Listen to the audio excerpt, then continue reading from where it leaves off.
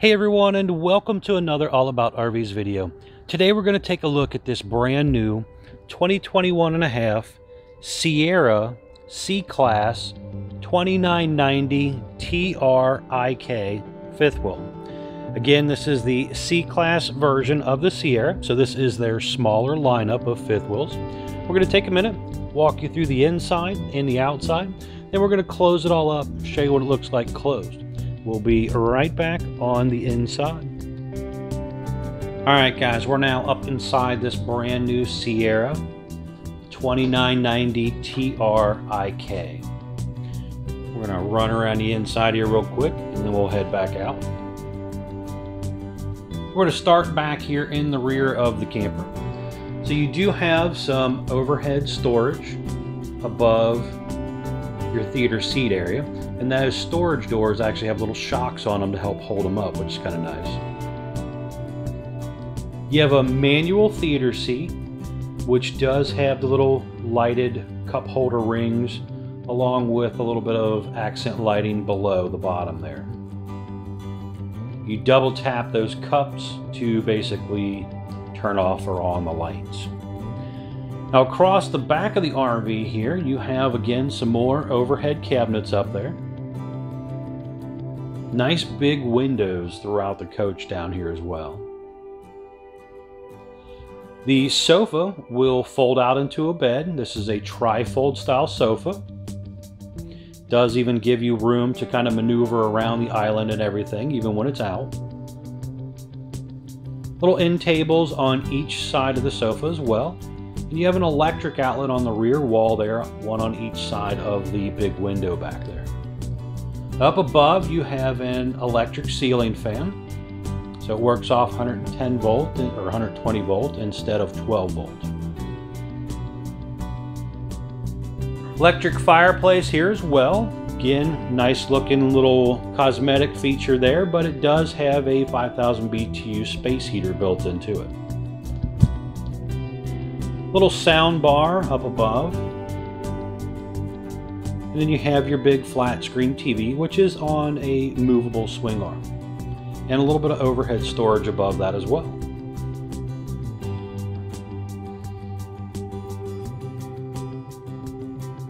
Really pretty coach. Having the two opposing slide outs down here, you know, really kind of opens everything up. Nice and big down here, even for a shorter coach.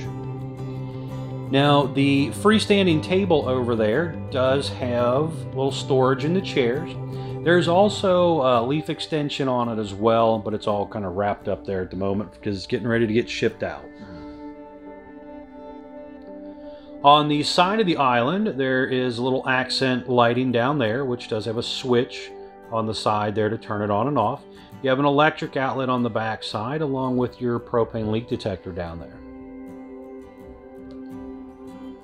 Now, beside the TV area, you have pretty good sized little pantry area. There's some multiple drawers down below, along with some shelving and storage up above. Up top here, you have the large microwave with some storage beside and above as well. Below, you have some drawer space there, full extending ball bearing drawer guided drawers, along with the gray stone oven and 3-burner stovetop. It has the glass lid, glass door front, built-in lights as well. Now this unit was ordered with the gas and electric refrigerator. Customer wanted that over the traditional, so it will work off propane or electricity, either one. And by doing so, it is technically a hair smaller than the traditional version, but overall, a really nice feature if you're going to boondock camp a lot.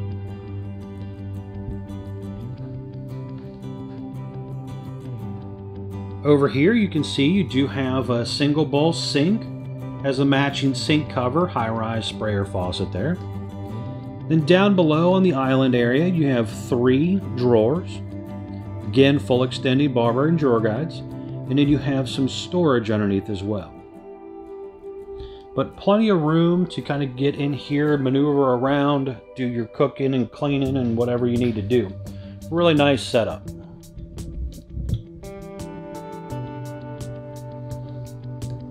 Back against the wall over there, you do have quite a bit of overhead cabinet space.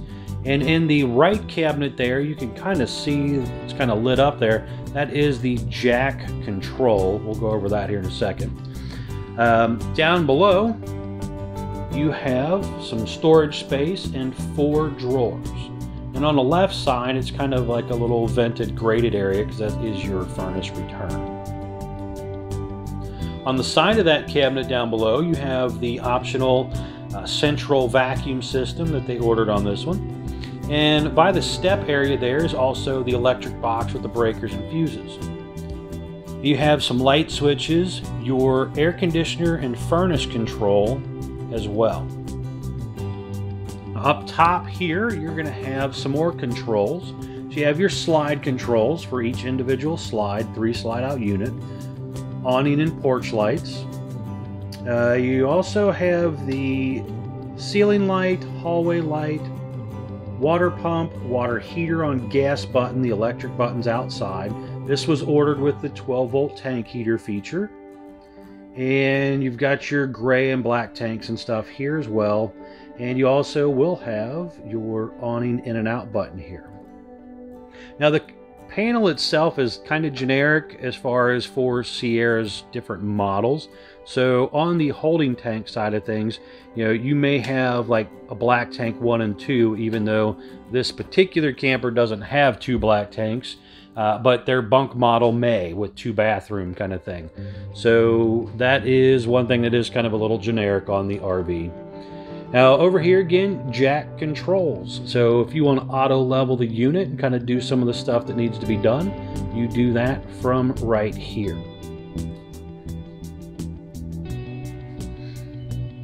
Little entry handle or little handle there to help you kind of get up and down the steps.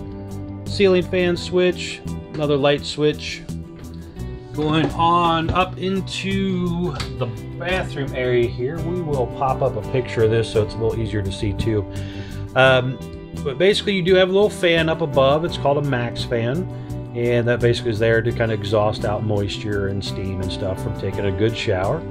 We've got the glassed in shower enclosure, foot flush toilet, little storage below the sink area there, and a nice sized mirror. Now over on the sidewall over there, that is part of the slide out, which is kind of combining the bathroom and the bedroom together. We're going to spin over here for just a second. I'm going to show you what it looks like from this angle.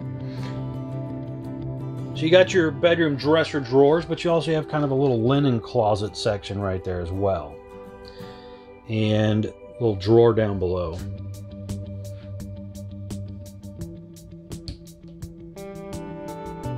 But overall, pretty decent sized bathroom, and you can get to it multiple ways.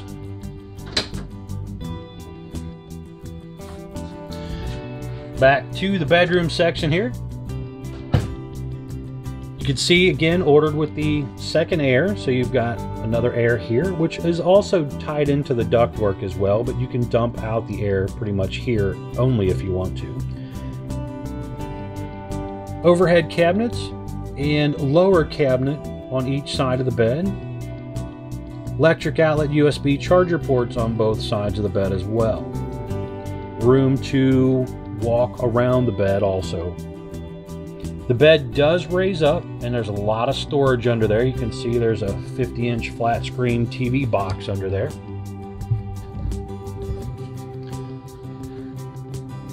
The other portion of the slide out there, you have 4 good-sized drawers on the left, another one down below, and then you've got some hanging closet space there.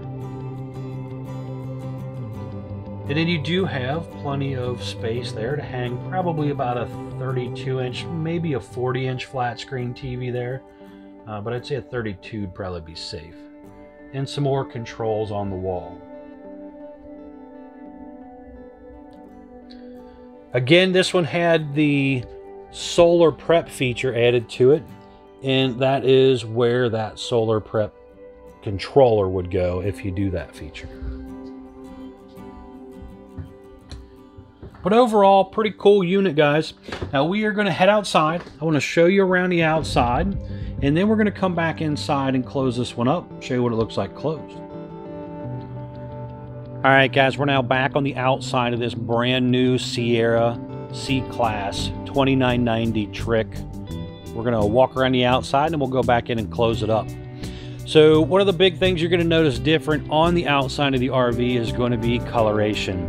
This has gone from last year's old version of a cream colored, kind of a beigeish sidewall to a lighter gray sidewall. So the fiberglass color changed. The graphics on the outside also changed. So complete new look exterior wise. Now you do have a power awning with an LED light strip built in. Manual override is capable in the front head up here in case of an electronic failure. And the arms are tiltable for adjustable features of pushing the water one direction or another, so it'll run off a little better. The windows are deep tint safety glass windows. The unit comes prepped for the 4-camera Furrion observation system cameras. If you wanted to do such a thing, you can. Basically, on this front running marker light on each side, you would be able to attach a camera. Then you would also be able to do one above the entry door and one on the back. So when you're driving down the road, you could see 4 different positions. But also when you're in the camper, you could take the monitor inside the camper when you're camping and see around the outside of your camper as well. Now behind the front door here is going to be your 2 30-pound propane tanks with the auto changeover regulator. Now behind this next door is going to be your pass-through storage area here. So you do have your battery disconnect in there, a couple LED lights in there, some TV hookups as well. You can also see the aluminum tube framing there as well. The baggage door is also a little bit thicker than most smaller mid-sized fifth wheels, I guess you'd say. And it has the metal baggage door handle there, slam lock baggage door handle. You have the outdoor speakers there. You can see the 2 little blue lit up speakers. There's an outside spray port there and an electric outlet also. The step going into the coach is the More Ride step above step. Now this is a nicer step. It's actually an improvement even over some of the other ones More Rides have had for a while. This step does flip up inside the RV. It's got the shock assist on it. And it also has these new adjusters, so you don't have to pull pins out to adjust the feet. It's got little quick pulls on it, so it's a little bit nicer than the earlier version. The step, another nice feature on the step is the fact that it will hold up to 500 pounds, where a traditional hover style RV step only does 300 pounds. Now, the negative to the step, obviously, is it goes inside the RV, so you do have to sweep it off, make sure it's clean before you go flipping all the dirt inside the camper. Up above there, you can see a traditional porch light. So you have a porch light and an LED light strip, which is kind of nice. You can light up the outside 2 different ways, depending on the amount of light you need. Entry door, a little bit wider entry door than some mid-profile fifth wheels. So you do get a little more elbow room going in and out of the RV. Large folding entry handle here going in and out of the RV to help you. And then your model numbers located next to the entry door there also. And that basically is how you'll identify what model you like as you're walking around a dealer's lot. So remember that model number, take a picture of it with your phone or something so you can tell the salesperson what you liked. You'll also know below that model number is the aluminum frame vacuum bonded sidewall sticker. The unit, being fiberglass, does use an aluminum framing studding in the walls, and they do weld theirs together with foam block insulation. Over here on the side of the slide, you'll see a few more stickers that talk about that King Wi-Fi system, you know, the extended season package kind of thing, and along with the underbelly armor sticker there, which kind of just talks about that underbelly. You'll see pop up here We're going to pop up the picture here of the gas line underneath of there, but you'll also see under there that underbelly. Sectionalized underbelly, really nice feature. So if you do need to work on it, you can take it apart in pieces. It doesn't have to be one big long sheet removed kind of thing. Now on the back here, you can see there's a swing arm bumper mount grill on this particular unit here, and that will plug right into that gas line hookup that you've seen on the picture. Spare tire mounted on the back. Typical 4-inch square tube bumper on the rear. A lot of people store their dump hose in there. Ladder climbing up onto the roof. You want to get up there, inspect your roof from time to time, make sure that everything is sealed up properly and everything. Just below the center running light up there is where you could do a backup or observation camera if you wanted to. Again, you could do the whole 4-camera system if you'd like, but that is where it would go, just to do an observation camera also. Power cord detaches from the rear right here, and that's probably about a 25 or 30 foot cord stretched out. But this unit has 50 amp service. This unit, as you've seen when we were inside, had 2 air conditioners on it.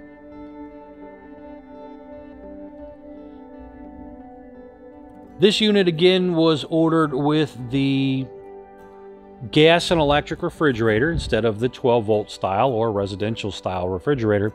So you have 2 big black panels there on the side. Those have to be there for maintenance and venting purposes of the refrigerator. It's got to exhaust out all that heat it creates. So that's why you have those 2 black panels there. But if you get the 12-volt style fridge, you won't have those there. So it's going to look a little different depending on what refrigerator's in there.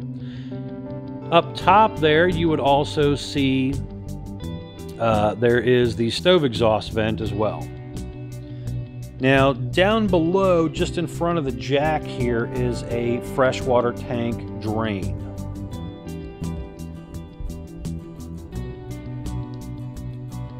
Up in front here, you'll also see that you do have your dump area right here, along with your low point water drains as well. Your furnace exhaust out right there. And then you have your 10-gallon gas electric water here. And you can see the electric switch and the drain there in the lower section. The other side of the pass-through storage, again, having a thicker baggage door along with the better slam lock that's metal. Now behind this first door here, this is going to be your docking station area. We'll pop up a picture of this. But inside of here, you can kind of see, it does kind of tell you a little bit about your front jack controls. You have your gray and black handles right here. So even though your dump was down there, your handles are up here. They try to enclose all those to just kind of make it a little bit more winter ready. Water filtration system built in. Outside shower, your bypass valve, as far as all your water controls are done right through here by these valves. Cable satellite inlets. You got your city water and your black tank flush fill. Then you do have a light switch here as well to just kind of turn on the light up there. On the side of the camper right there, you're going to see some stickers that pop up. And basically, you're going to see the first sticker is going to be your gross vehicle weight sticker. So this is the most you can load the camper up to, frame-wise, weight-wise, that it's able to hold. It also had your axle sizes. It also talked about your production date and VIN number as well. Next is going to be your unloaded vehicle weight. This is the weight the camper weighed when it rolled off the factory assembly line. After that, it's going to be your cargo carrying capacity, which is the most you can put into the camper. So basically you take your gross weight minus your unloaded weight, gives you your cargo carrying capacity. Now they do differ a little bit because some manufacturers will count the propane or count water in a tank or something along those lines. So there's some different ways that different manufacturers calculate that, but most of them just add propane in there, so it will be off a few pounds. Next is going to be your tire sticker. Almost forgot that. But that is the tire size and the proper tire pressure. Definitely important, check your tire pressure, guys, before you go out on trips. If your tires are low, they can't handle the weight that's sitting on them, and you can blow out a tire real easy. So make sure you do check your tire pressure. Up front here on the cap section, you can see this, pretty cool. They have 3 built-in LED blue lights in the front of it. And it's a little hard to see the graphic and stuff, but it is a gray. It's kind of a darker gray center graphic. I know it's getting dark outside, so a little hard to see it, but it does look pretty nice. And they're also using the Rhino pen box.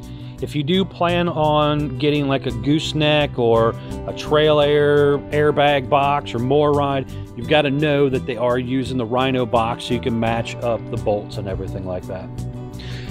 Now down below, there's another storage compartment there you see pop up, and that does have some storage room, but it also has your battery on the left and some other stuff in here. Just to the outside of that door is the front jack control and also the docking light control for the front LEDs.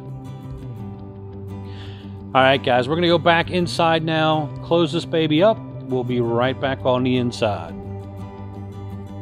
All right, guys, we're now back on the inside of the RV here, and I wanted to show you how this kind of functions when we're closing it. And basically what we're going to do, hit the button here to bring in the slide for the kitchen.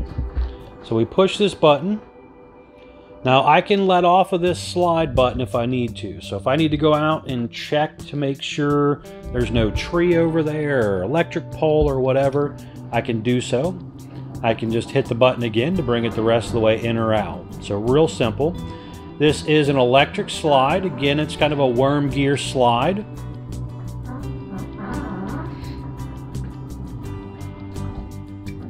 So it comes right on in and stops. You can obviously see here, pretty snug fit there.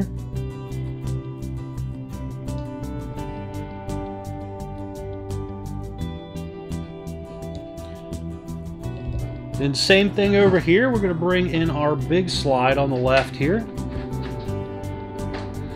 Again, guys, be sure to check out CouchesRVNation.com, guys. They're one of the largest internet wholesale dealers in the country. Will definitely save you guys a lot of money on a new RV.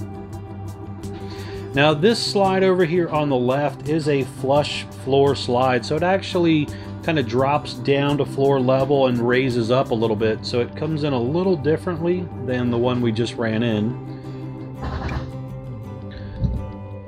So kind of the same thing here. You can see how this all works. Comes right in and butts up real close to the island area there.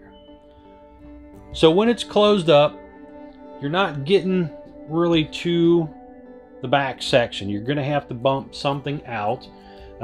This gas electric fridge feature will also not open because it does hit the island right there. Now you can obviously get the freezer portion open if you needed to. So you're going to have to bump that out a couple inches to load the fridge if you're stopping at like a grocery store or whatever on the way. Now, when it comes to the bed slide, you can't really see it exactly moving in and out, but we'll show you what it looks like here closed. It doesn't take real long for it to actually close up. The bed slide is a Schwintek in-wall slide by Lippert. So a little bit different style slide than the way it kind of comes in and out. But when it does come in and out, you can kind of see the thing basically butts up against the side of the bed. So you're not getting to that bottom couple drawers, and you're not really going to be able to open up that closet very well unless you scoot the mattress out of the way. But you can still kind of use your bedroom, do what you need to do in here. Bathroom wise, you could still come in, use your bathroom, do the basics of everything you need to do in here. You just can't walk between the bathroom and the bedroom from that side anymore. But overall, bedroom, bathroom functional, downstairs not functional when it's closed up, so you would have to bump out a slide there. Thanks again, guys, for checking out this video. Be sure to like, share, subscribe if you're interested in keeping up with more videos. A lot of new stuff rolling in, so we'll be pumping out some more content